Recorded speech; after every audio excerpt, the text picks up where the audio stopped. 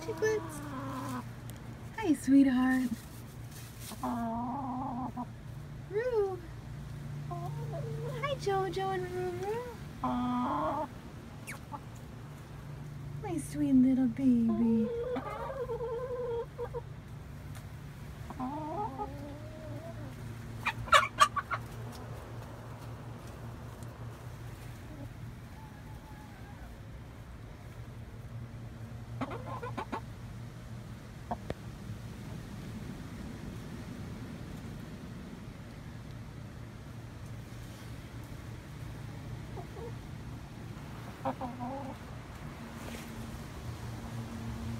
So I built this thing.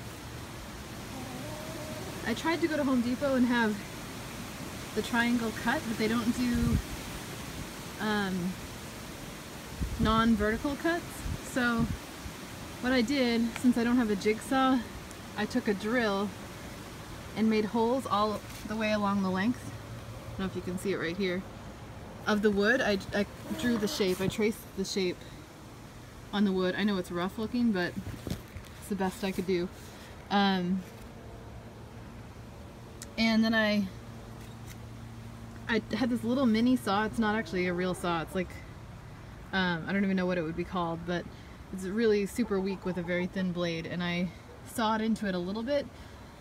But because I put so many drill holes, it was only like little tiny spaces that I had to saw. And then on this side, or maybe it was this side, I don't know which one, I just folded the wood over, the plywood over where all the drill holes were, and it just snapped into the right shape. And then, again, I don't have a drill, so I couldn't cut out the holes for the vent, so this is what I did. I did the same thing where I put a bunch of drill holes and then just snapped the shape out. And then I put a bunch of holes here and a bunch of holes here. And so that way the air can still escape. There's also a vent on the other side of the coop, so I think this is enough. It stays so warm in the coop. I think that the plastic shower curtains act almost like the way glass would, where it makes it really, really warm in here. It was actually warmer in the coop than it was in the house this morning, and right now I think it's 39 degrees. So they're still laying on the floor. This is definitely an issue. There's a green-blue egg, so that's either this girl or this girl's egg. Not sure which one. It makes sense that Jojo wouldn't lay up in the coop because she's the one that's picked on. And Ruru is also low on the pecking order, but I think she's second to bottom. But I actually think her eggs are a little more green, so I think it's probably, because she's an olive egger. It's probably Jojo's egg, but there's also a white one, which means that Dolly is laying in the coop still. See, they're just preening over here in the corner. And by the way, I know the shavings look messy, but this is actually 3 bales of clean shavings that I put in here 3 days ago. So I'm going to put maybe, I have one more in the car. I'm going to put that one in here. And then that should be enough for a little while. But yeah, I don't think they've used this nesting box. I don't know if it's going to work unless I figure out a way to get them to be able to jump into it. I did see Dolly sitting on the edge of it. Right, Roo? Right? Oh, are you chatting with me, honey? Roo, Roo. Roo. Roo is the one that we thought was a boy for the longest time. She was the little chick that was like reddish brown colored. There were the 3 brown chicks and she was the reddish one.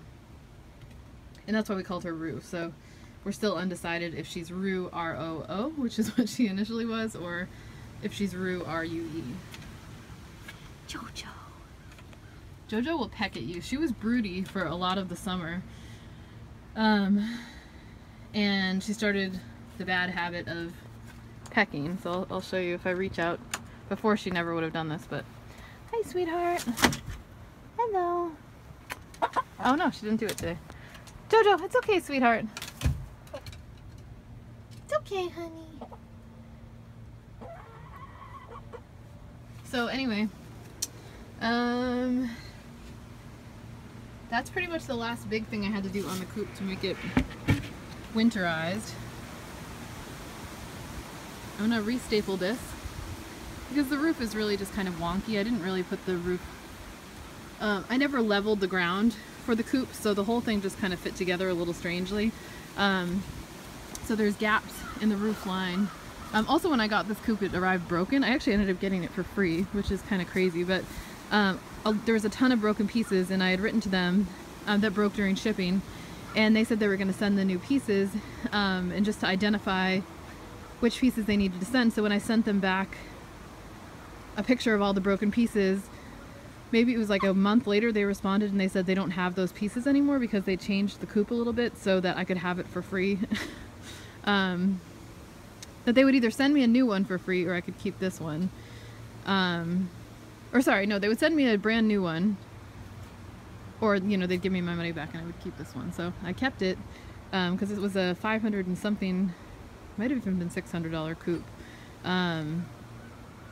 And yeah, it's actually lasted a long time. So this is what I've done the last 3 winters. I buy these heavy duty shower curtains on Amazon, and they're super heavy duty. They have these, like, let's see, and I staple them onto the coop. They're really, really thick. They're way thicker than the normal shower curtain. And I put that all around the coop, staple it on, and then there's the vent on the other side and the vent here. But that keeps them really, really warm. I actually want to put a thermometer in the coop because, like I said, it's warmer in there than it is in the house. And they seem really, really happy.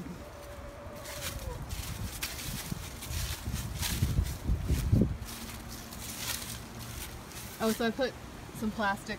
I took the extra strips of shower curtain and stapled it down. So in the middle, there's still a gap, which I left because I want there to still be a little bit of air, holes to airspace if there's heat that needs to escape or ammonia.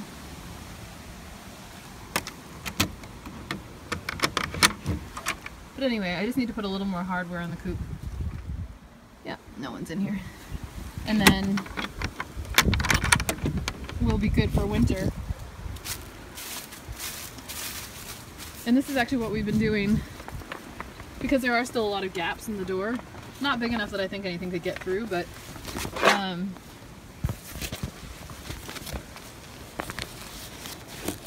this is just to kind of keep it a little bit more warm. So then there's plastic in front of here to kind of block up these gaps. And then for some more predator proofing, we just put these little bricks in front of there, a little bit.